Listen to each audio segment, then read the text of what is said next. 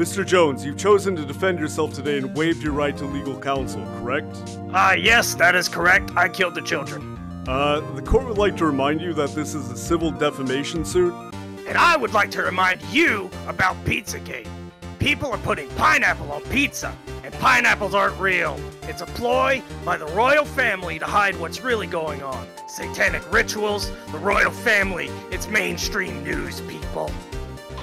Mr. Jones, keep your tangential outbursts to a minimum. I will not be disrespected in my courtroom. Now, would the plaintiff please present the case before the court? The defendant, Mr. Jones, has been documented several times on his own radio talk show defaming the good families of this tragic event.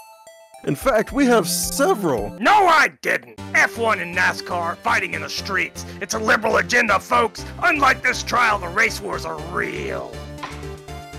Mr. Jones, please save your rebuttal for after the case has been presented. The plaintiff may now continue.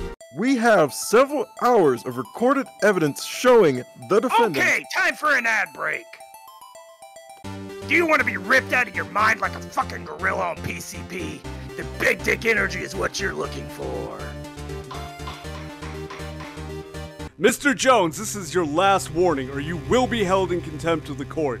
Bailiff, please remove those vitamins from the defendant's person so that we may continue.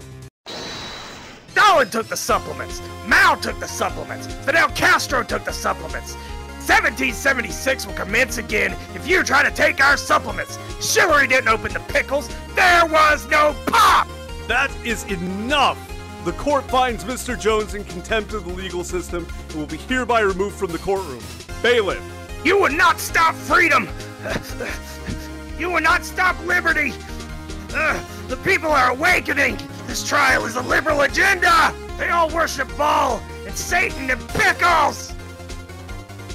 Satanic rituals, the royal family, the queen isn't really dead! Nope! Let's not do that one! I like Why? It's exactly what Alex Jones would say.